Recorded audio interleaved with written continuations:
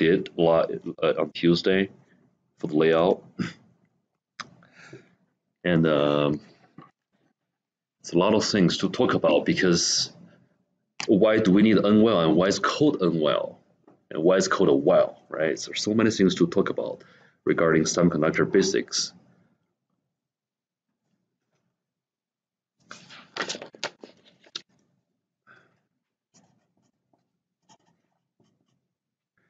But before we talk about unwell, so why n, right? And why it's a well, and why unwell. We'll come back to this page, and so you'll be able to answer all these questions. Make sure you guys are learning something. So why n? So before we talk about n, it's mostly represent the word negative, I believe, because silicon, you know, all the chips are built on silicon wafer, and the silicon, how many protons in silicon? 15, 14? How many of you have learned chemistry 150 or something? A little bit about chemistry. So do you know protons? I've heard about protons, Jesse, Noah, protons, electrons. Okay, so silicon has how many protons? 14. And so they are called orbits of electrons. It has 2 electrons for the, I don't know if it's called the first or, you know, the inner layer of the orbit. So it has 2 and then 8. So how many left? How many of them left for the outer layer? 4. So this layer is also called, so these electrons is also called the valence electrons.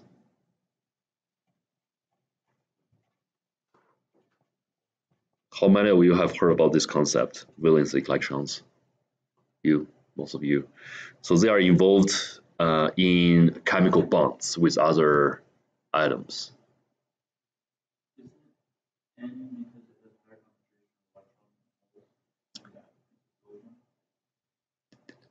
You have to put some impurities in there, so it's called doping. Yeah. You're in analog, or you are in analog now? No. Not yet. Okay. Last spring. Okay. That's 4, which means a piece of silicon, definitely there are many, I don't know how many, like billions or billions of atoms in the piece of silicon, right? And they are formed by all these bonds in between all the atoms. So for example, we just take a little tiny atom in the middle, and you can see all the surrounding silicon atoms are sharing that single electron with each other. So if you draw all the silicon atoms, you can keep going, right? But we only look at the one of them. For example, just pick up one and look at the 4, how the 4 valence electrons are being shared in all the bonds, right? So for example, this silicon atom has 1, 2, 3, 4 valence electrons, and it's going to share, it's going to form bonds with other atoms, silicon atoms, surrounding it. So there's another silicon atom sharing 1 valence electron to form a bond with this silicon atom, same to the other ones. But however, every silicon only has 4 valence electrons forming all the bonds with other atoms. Okay, and it's stable, no problem with it. And this is called intrinsic silicon.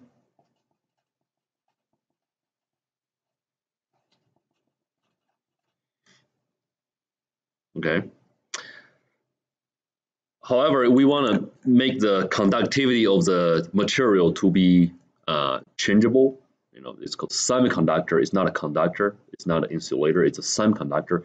We want to control the conductivity of the material So we can turn it on, turn it off, and modify the conductivity using voltages. So in that case, we have to dope it with impurities. So there are two most popular materials. The first one is called phosphorus,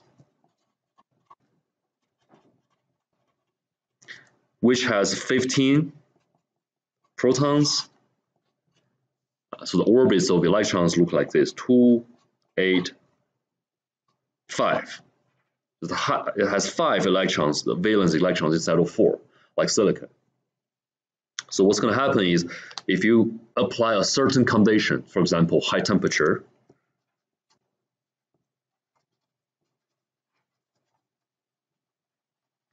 and high pressure, there must be other conditions have to apply to it whenever you want to dope that material into the intrinsic silicon.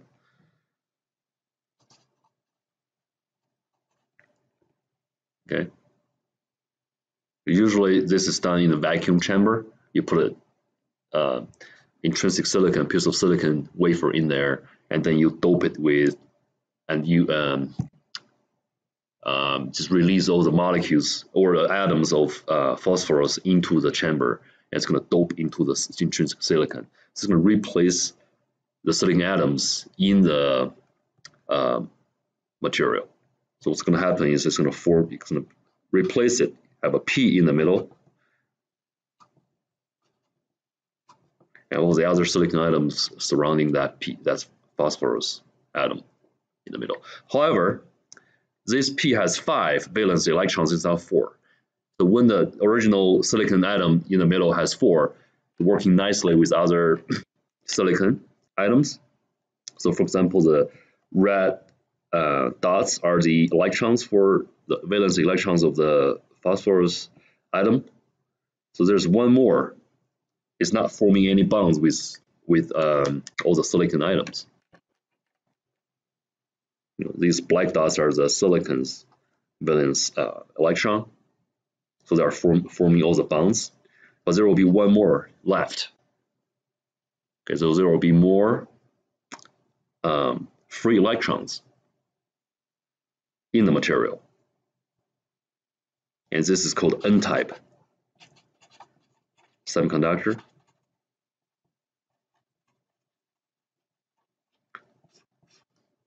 So this represents negative, I think, because the electron is taking negative charges. It's N-type semiconductor. You have to dope a P material, which is confusing sometimes, to dope phosphorus, which is P, that material, into the silicon, intrinsic silicon, to make it N-type semiconductor, right? Okay, so why N? Because the N well we used in electric VLSI on Tuesday is an N-type semiconductor. It's a intrinsic silicon doped with phosphorus in there. Make sense? That's the material you have used. And you didn't see on the background in a layout tool, because it's by default, it's everyone knows you are laying out your circuit on a P-type silicon wafer. So for example, this is a cross-sectional view of your layout. So when you are laying it out, you are looking at the wafer from the top. It's a top view, right? You are laying out the circuits. It's a top view. However, if we cut the silicon wafer like cutting a pie and looking from the side, okay, and this is a cross-sectional view.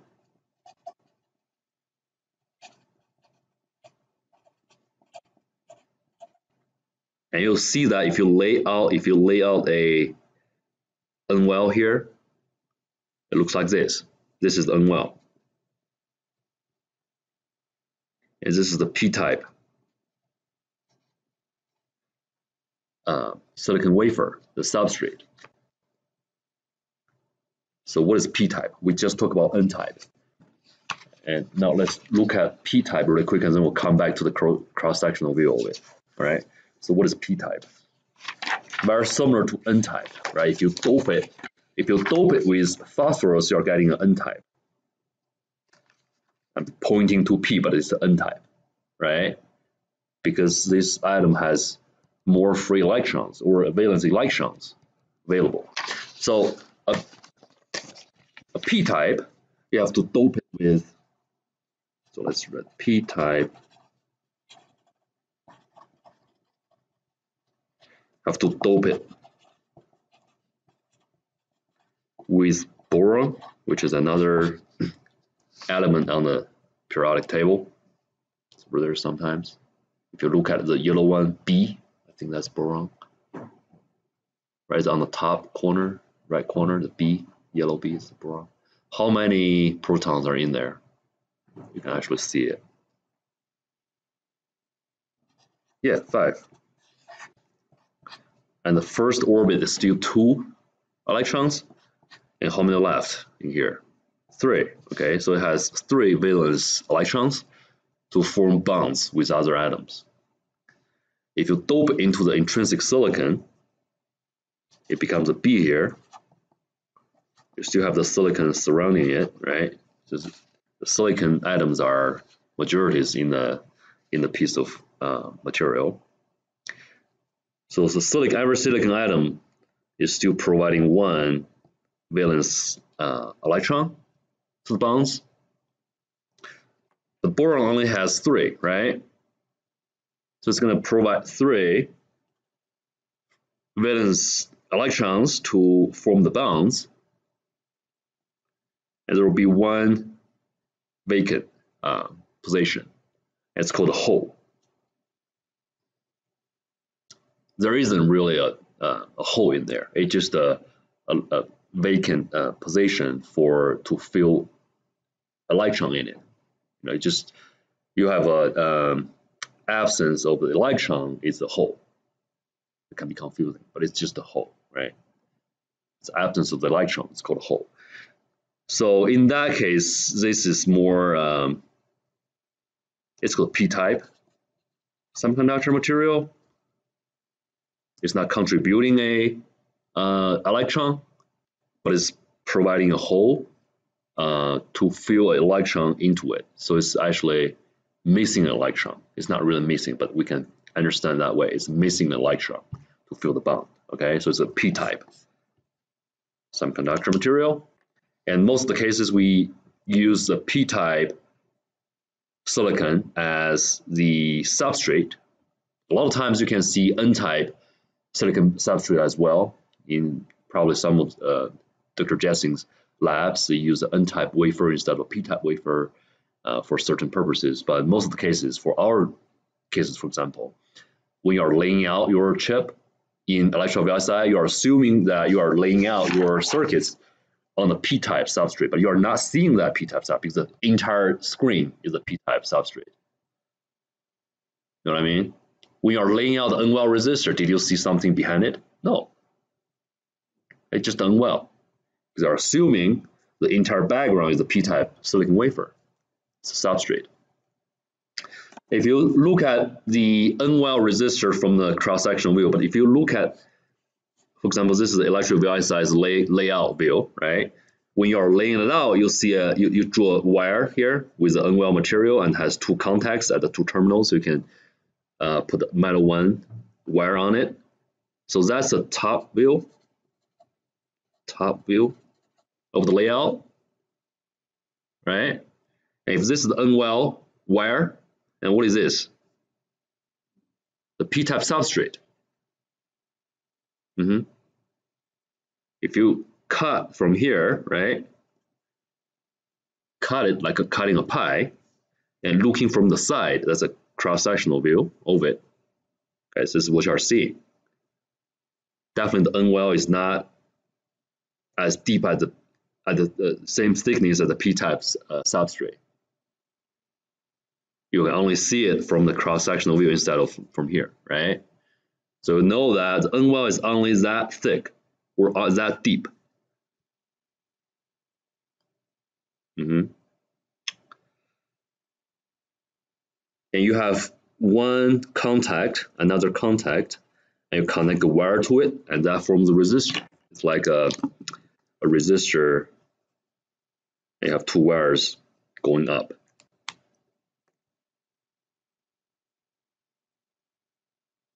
Make sense?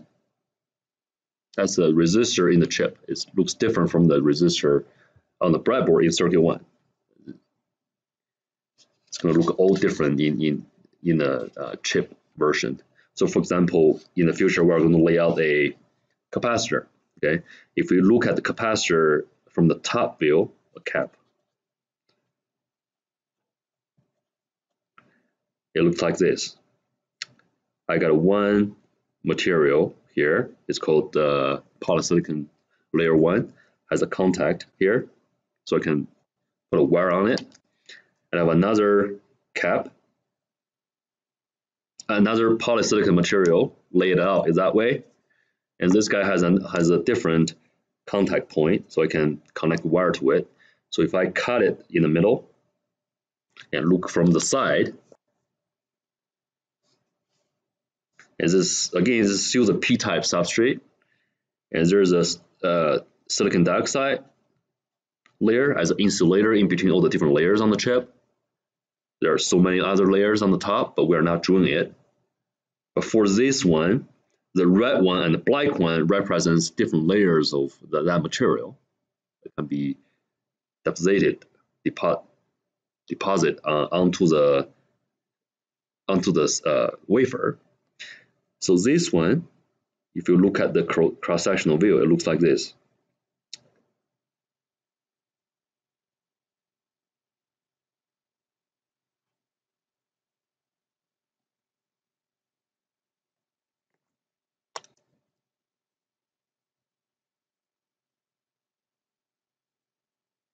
And there's no contact, I couldn't draw it, but they are not contacting each other. And there's a metal contact, you can put a wire on it. There's another contact point, you can put a wire on it. And this is from the cap. So what is a capacitor? Do you still remember that from circuit 1?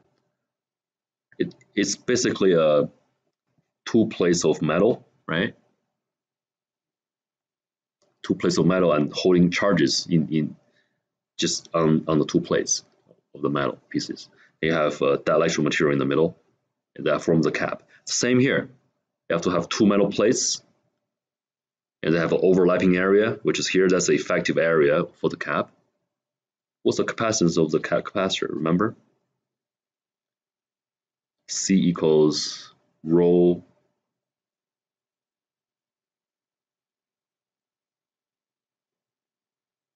wait, that's the resistance. So for capacitance, it is distance matters, right?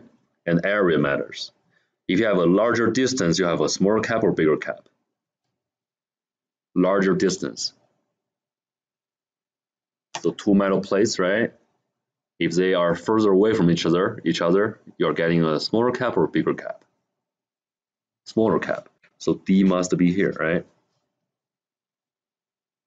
Bigger D, smaller cap. If you have a bigger area of the plate, do you have a bigger cap or a smaller cap? Bigger. Has more capacity, right?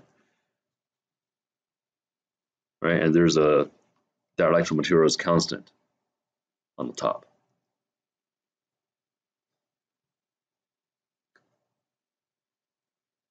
Because these two materials are at a certain are being fabricated on the chip during a certain process, so couldn't control the distance between these two dielectric material. For example, I'm going to draw it here again, make it clear to you guys. Okay, you cannot control the distance, so the D is actually a constant. And because they are being fabricated with a certain material like the silicon, and these are polysilicons, it's a different material, but it cannot change it. It's a standard fabrication process. So the dielectric material constant is not being changed. Okay, if you want to lay out a different cap, the only thing you can modify here is the area.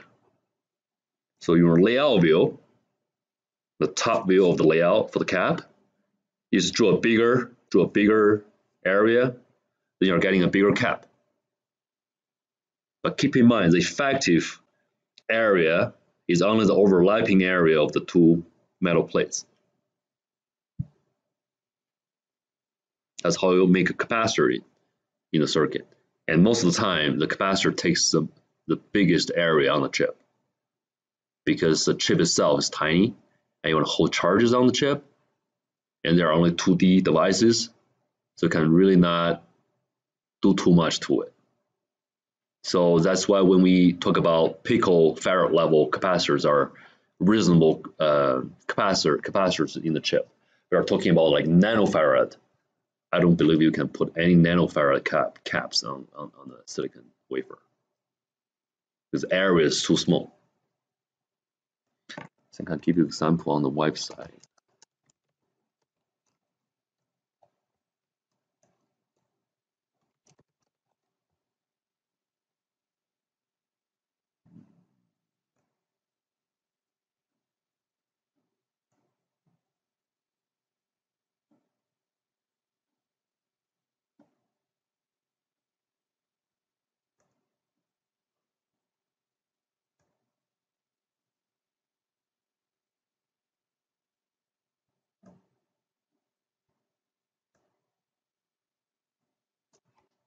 See, this operational amplifier is op-amp being designed with all the CMOS transistors. And you can see that there's a little capacitor here.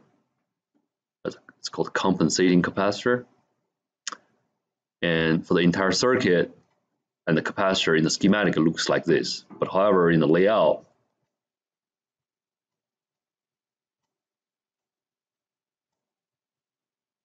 okay, so that's entire op-amp. And this thing here is a capacitor. And these are all the transistors. And that's a capacitor. It takes over 70% of the area of the footprint of the layout of the op-amp, which is this little thing here. Okay. And this is the op-amp. This is 1.5 by 1.5 millimeter silicon die as the chip layout view. And these are the bonding pads. And you put this, we sent it to Moses in 2018 and received it a few months later. But they already bonded the chip for us. But you can still see the bonding, the dies in the lab, in the drawers of the lab in 602.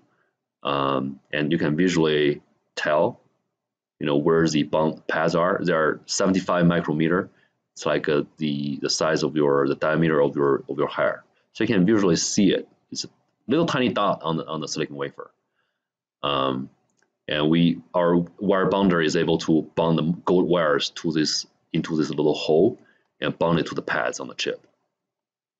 So these are the op-amps. You can see, because that's 500 nanometer technology is pretty bad, 40-year-old technology. So one op-amp is taking a huge area, even though it's still a microscopic level, but it's huge op-amp. And this is a little inverter here, I think. So the entire chip is keep in mind, it's 1.5 millimeter. It's 1.5 millimeter from here to here. So you can pretty much tell like the size of the little inverter, what's the size of it. Okay, that's an example of the capacitor. Okay, just helping you understand the different layers. We're going to talk about more details of the layers later on. It's an important topic in this class. But do you understand what's going on with the unwell and things?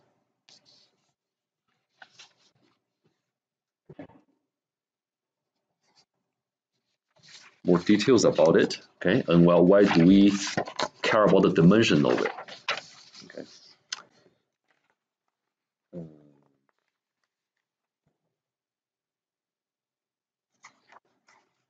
So again, this is a cross-sectional view of the unwell. If you just take this unwell out from this substrate, assuming you can do that. Okay, it looks like a rod, shape like this.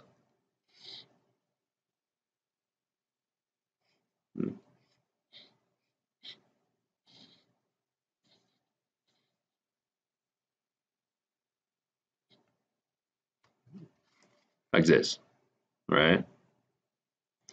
And this is the thickness. This is a T, which is here, the thickness. I cannot change it because this depends on the process, technology. And can you change this, the width and the length here? Because we are laying out the resistor using the unweld material or using the unweld layer. So we care about the resistance, which is R equals rho over the cross-sectional area, the area here, right? A here, that's an A. And we know that A equals width times thickness. Rho is a resistivity. Mm-hmm.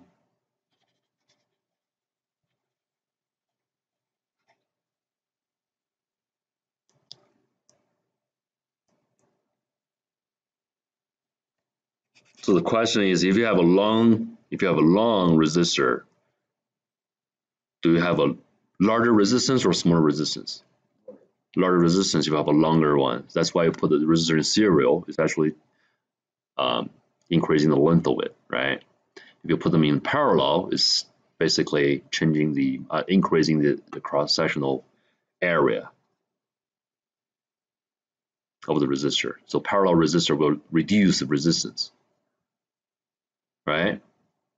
So for this one, this equal, because we know that the thickness and the rho, they are both constants. We're not able to change it. No, times L over W. So this is the only thing we can change to modify the resistance of the unweld we laid out in the layout view. Is that correct? We cannot change these, right? They are constants. You cannot make it deeper. Depends on the process. If it's a TSMC 180 nanometer technology, it's going to be that thick. If you are doing a Moses or the Global Foundry 500 nanometer technology, it's going to be a certain thickness. They're not able to change it. And the material is also constant, depends on the process. So these are the only two things you can change to modify the resistance.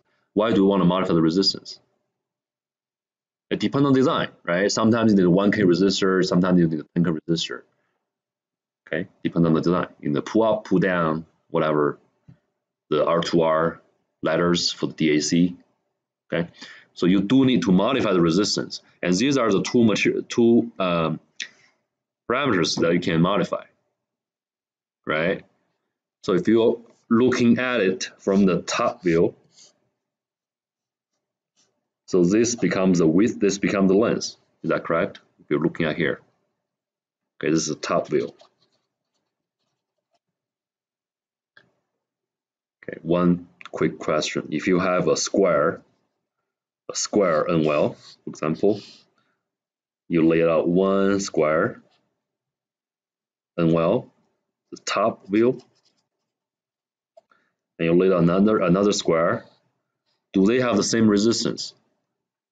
If you have a contact here, and run current through it, are you getting the same voltage drop? Like this. Do they have the same resistance? You're seeing, why? Yeah, it's the same ratio, right? It's always 1. So this is always 1. And that, when this is 1, okay, when this is 1, R becomes rho over T, right? And this is called the sheet resistance that you used yesterday in the lab. It's called sheet resistance. I think because we are assuming we are doing the 500 nanometer technology for the fabrication of the chip, we are not going to fabricate it, but It's based on the 500 nanometer technology, or the C5 technology from Global Foundry, and the sheet resistance already provided. You don't have to create a number from somewhere. It's provided by the process, by the foundry. And I remember the number was 800 or 700 something ohms. 800 ohms. Okay, so that's the sheet resistance, right? If you want to make a different, for example, it's 800. So this is 800 ohms. Okay. If you need, for example, 2400 ohm resistor, what should you do?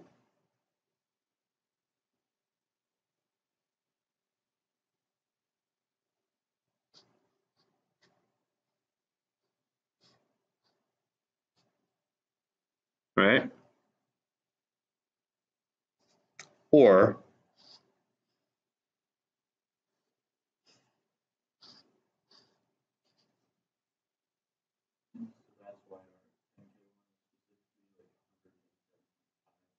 you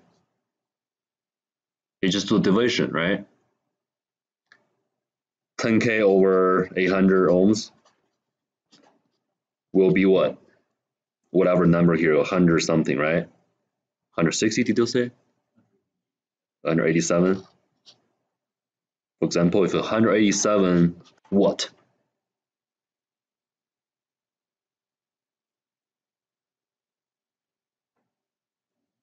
no, 187 watt.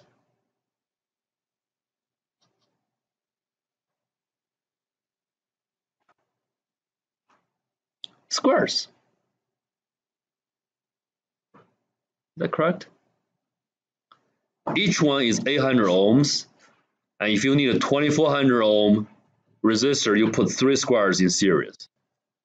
I know you are not putting squares in series, but you just measure it, right? It's measure, depends on your width. You measure your length to make it 3 times of the width, right? You must have a question. How do we pick up the width? I just give you example. You can make it like this, or you can make it like this. They are both 2400 ohms resistors. So which one is better? Yeah, first one's better, smaller because you don't have limited area on the chip to put all the circuits on it. It's very expensive compared to a mansion. Square foot per how much dollar per square feet, right? This is way more expensive than whatever else on this planet. So area, you want to make it smaller. So you want to look at their data sheet of the process. What's the smallest width you can have on the chip, and then pick up that width. Right, and then from there, design your length to make how many multiples of the width. So this number is what?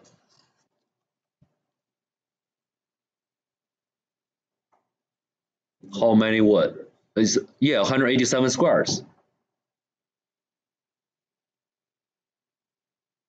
Right? Because this is the resistance for each square.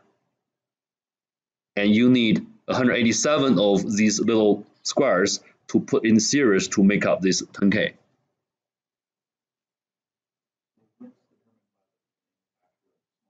Yeah.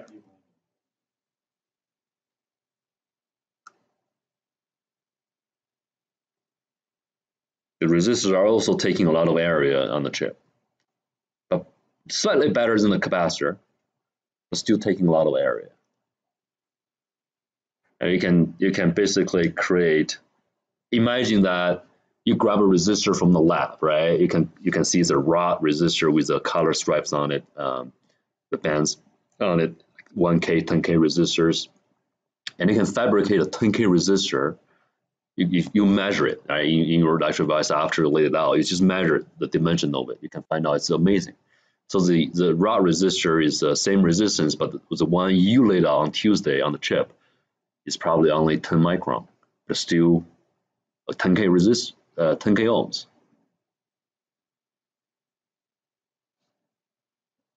Okay. That makes sense? So we are answering, we have answered the question. We haven't answered any of the questions here, but we will.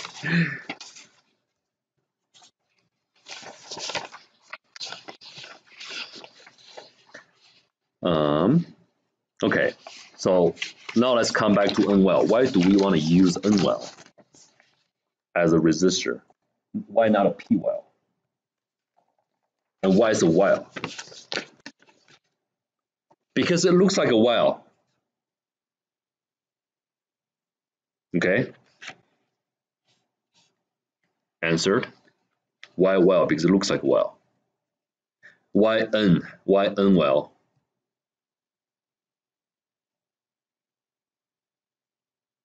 Why not a p-well?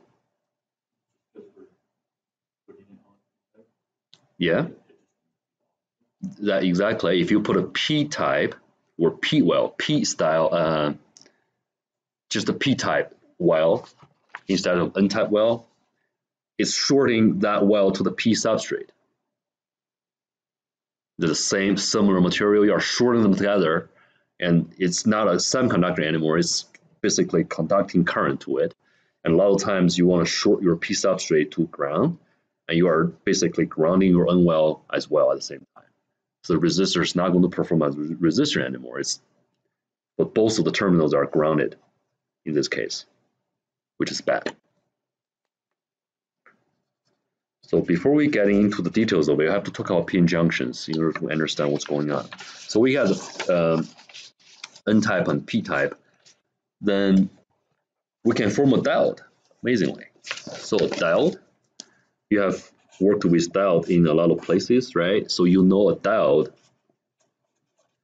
is able to conduct current in only one direction, because the other direction is going to block it, ideally. There shouldn't be any current flowing that way. That's a diode, okay? And we can lay out a diode on the silicon wafer using the C5 technology. So a diode basically is just a p-type semiconductor, and you put together with the n-type semiconductor.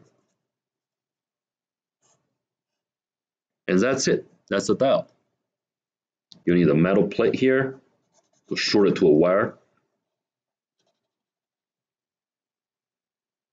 So what's happening in a diode is if you put a p-type and n-type together, because the n-type has actual holes in it, right? And the p-type has, the p-type has actual holes in it, and the n-type has actual electrons in it. If you put them together, because of the concentration difference, the electrons is going to diffuse to the other side and neutralize the holes and fill up the holes in here.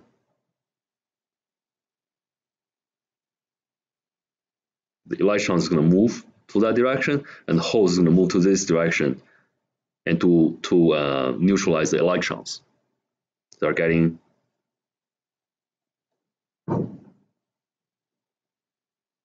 this.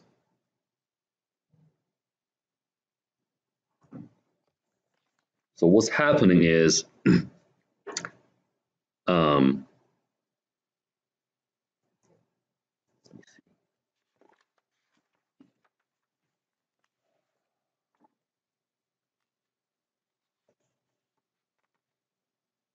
because the holes are being filled up by electrons, right? And the electrons are being neutralized by the holes on this side. And this area, the entire area on both sides, are both called the depletion region, because the holes here is being depleted by, it's just being depleted because the electrons are moving to neutralize the holes. And same to here. So they are called depletion region, right? And if you apply a voltage to here, it's a higher potential on the left hand side and lower potential on the right hand side. what's going to happen is it's going to make the depletion region thinner. It's going to push it to the middle and make it thinner until it's thin enough, right? And the electrons will be able to tunnel through this depletion region and form a current flow. So it's going to flow this way because this is a higher potential. It's going to attract more electrons to this side, but it has to be thin enough. So what's happening is when you apply the voltage, it's taking out electrons from the depletion region on this side and taking holes out from this depletion region on this side and making it thinner. So we'll look into the details later on Friday. But what's happening is when you apply the voltage, the depletion region becomes thinner, and eventually the current will be able to tunnel through the depletion region and reach the other side. And eventually you got a current flow that way because the electrons are going on going towards the opposite direction, reaching the anode of the power supply. So there will be a threshold over here, which is called the built-in voltage. And this voltage has to overcome that built-in voltage in order to push the current through the diode. So for the ideal diode, when the voltage, so this is VI, right? You apply voltage to the diode, this is VI. When VI is negative, it's not able to connect any current to it because the negative VI is giving a higher potential here and lower potential here, which is the diode is going to block it. But only when you have a positive VI, okay, it is able to conduct current. So ideally, it works like this. When VI is negative, nothing, no current. This is current. This is called IV curve of the diode. When VI is negative, there's no current, ideally. But whenever it reaches 0 or it becomes higher, ideally it's going to draw infinite amount of current into diode, ideally. But it's definitely not having that way because we just talked about the built-in voltage in here. So the voltage here has to overcome that built-in voltage. You know, when you have holes in here, you have a plus. When you have electrons in here, you have a negative. So it's basically forming a little, it's not a power supply, but it's a built-in potential inside the PN junction.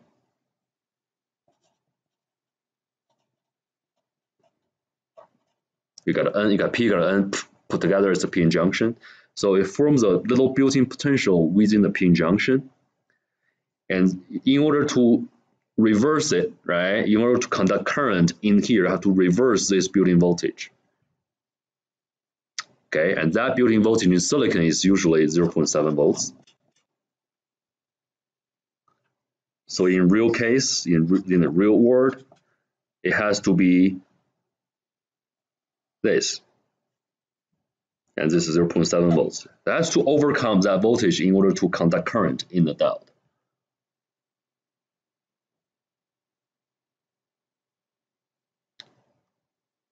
And interestingly, the voltage potential, the voltage drop across the diode is going to be permanently 0.7 volts because of the built-in voltage.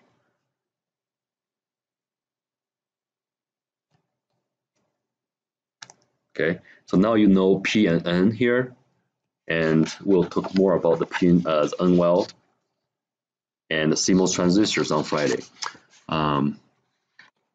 So we should do the quiz now since only 10 minutes left.